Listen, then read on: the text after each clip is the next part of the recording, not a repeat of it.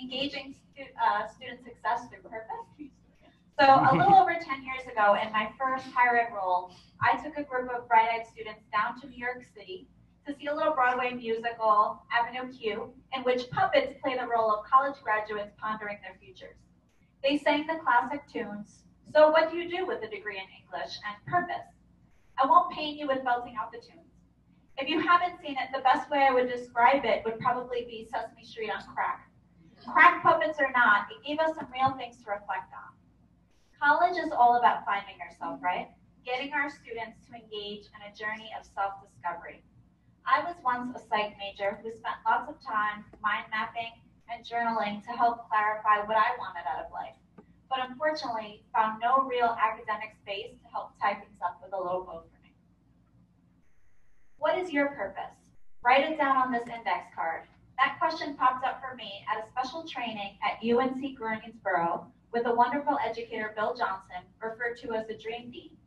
I was looking for ways to spice up my work with students and gain some insights into my own career direction. During this training, a group of educators engaged in their own guided self-discovery over 3 days to create a personal charter, which essentially was a hard portfolio we presented based on a series of reflective activities. The light bulb went off for me as an educator. Now I see it. This is the heart of the work. This can be showcased and be a living, breathing e-portfolio for our students. And although the questions can at times be abstract, the work is still very tangible.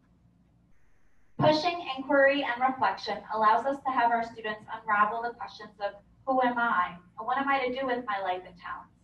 If we aren't helping students to search for their purpose, then what are we doing? And are we ultimately helping them to be successful? In my current role as director of the Center for Student Success, I've seen students through their college transitions. I've seen, like you, some students perform well, while others struggle, and some unfortunately leave. And so I've come to believe this purpose work plays a major part.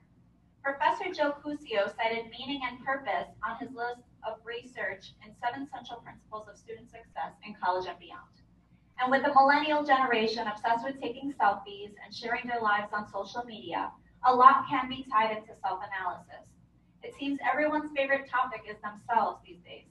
BuzzFeed Who Are You quizzes flood their newsfeed so that you can finally find out which Disney princess you are. In the spring of a student's first year, we now offer at Manhattanville a Passport B course. This Atlas Passport metaphor works perfectly for the idea of a student diving in to explore who they are and what role in the world will be. In the Fall A course, students are learning about the college resources and information about their new environment. In B, this is where we can dig, and the perfect place to embed purpose work. The beautiful thing about this portfolio form for this process is you get to witness and be a part of the reflection of a student's aha moment. The journey can be messy, but the beautiful thing to remind our students is that no 2 journeys or portfolios will be the same. Having students not only name values, but analyze and find patterns in their behavior in the classroom and their outside experiences can be particularly valuable for this process. Revelations begin to grow throughout the semester as they see themselves in their past e-portfolio entries.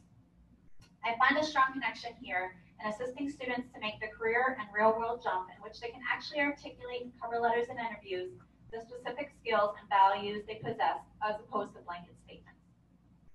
Smart goal setting can also be quite helpful for that age-old, unavoidable question of, so where do you see yourself in 5, 10, or 15 years? And in some cases, that question on some awkward first dates. Studies show how important it is for students to document goals, suggesting that they will be more likely to achieve those things once written.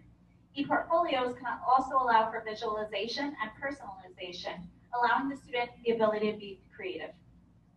As stress continues to rise in this country regarding college tuition rates, and the rate of anxiety we see in our students also rises, making college matter for our students to find their purpose becomes infinitely important. We must all be in the business of assisting our students in their own self-discovery, one that can be beautifully displayed and examined in a digital portfolio. I believe giving students this tool and prompt to push them towards purpose will allow them ownership of their own education. I encourage students to take risks and stepping outside their comfort zones and documenting their results with the aim of self-discovery, and I'm grateful that I took a risk on getting on stage to share with you today. Thank you.